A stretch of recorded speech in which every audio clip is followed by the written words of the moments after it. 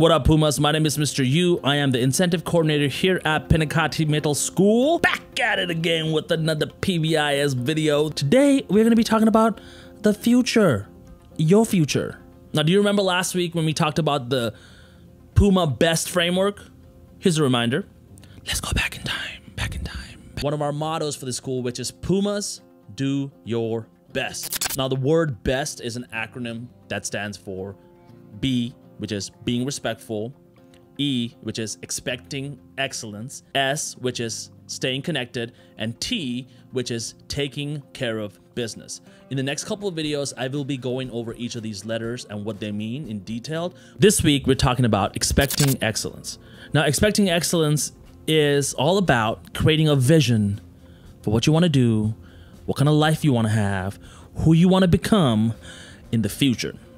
When you have a vision of what you want to become in the future, you can create goals to work towards it. Now, here's the thing. You don't have to have your entire life mapped out when you're 12 and 13 years old, right?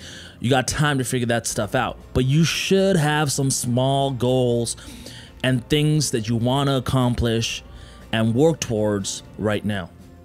And one of the things that we want every single student at Pinacate to have as a goal is to go through the graduation process here at Pinacate.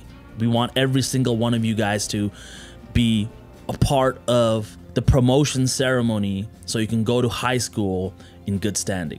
And when you get to high school, you should have a goal of graduating from high school in good standing and getting your diploma, because getting your diploma will help you get closer to any of the goals that you have. And if you have other things that you want to do that's outside of school, maybe it's athletics, maybe it's business, maybe hobby that you want to get started on, create little goals and work towards accomplishing those goals.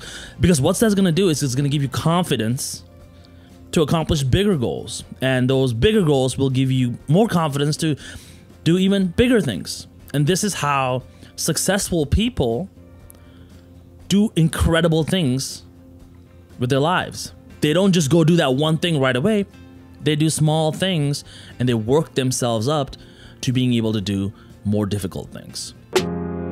So this week I had a chance to talk to some Pumas about expecting excellence, about talking about the future.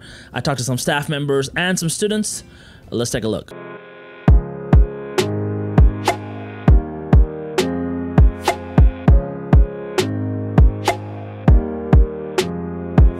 When I grow up, I want to be a foster parent. I want to have a career as a singer. If not, I want to be a lawyer.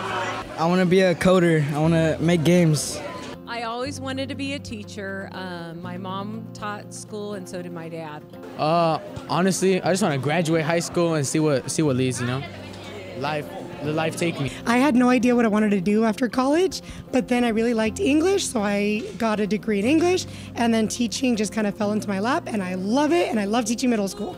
So actually, I am an alumni, meaning I went to school here, believe it or not. Like, all the buildings that used to be here are not here anymore. When I was growing up and through high school, I've always envisioned myself going to college, but I also wanted to join the military. So what I did is I joined the military right after high school. I joined for 4 years. That 4 years ended up being 20 years. Future NBA star. I want to start my own business. I don't know what yet, but I know I'm going to start my own business. A psychologist. I want to become a vet and start a vet business. I started working at a school as a para. And what was funny about that position was that I kind of recognized at that point that education is my calling. You know, there's a saying that if you find work that you love to do, you'll actually never work a day in your life. I want to be a lawyer when I grow up, and I want to go to college.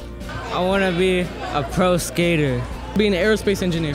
Fortnite player. I actually do feel successful, and I'm really, really proud of myself because I am from this community. I didn't have my parents behind me telling me go to college or anything. It was more of like I had great adults towards the end of my high school career, like pushing. I don't know.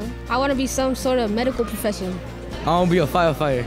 When I grow up, I want to invest and be a networking engineer. I want to retire my parents. I see myself in a lot of these kids. I was always just wanted to be with my friends and wanted to do everything everything was about my friends. But however, is that if I could go back, it's just like, just listen more than what you talk. Sometimes listening, you get a lot more from it. I want to be a firefighter. I don't know. I want want to be a surgeon, but then I want to be a surgeon. I don't really know what I want to do when I grow up. Be a doctor. Probably be an astronaut. I want to be an engineer. I want to be a lawyer when I grow up. If I had any advice to give, and I say this to everybody, it would be choosing those that I associated myself with a lot more carefully, because you will be the average of the 5 people you hang around. Honestly, I don't know. I just want to live, I guess. I want to be an author. I want to be a pediatrician. I'm going to start my own business, and I'm going to foster dogs with special needs, and then I'll give them a good home. I want to be like an astronaut so I could go up into space.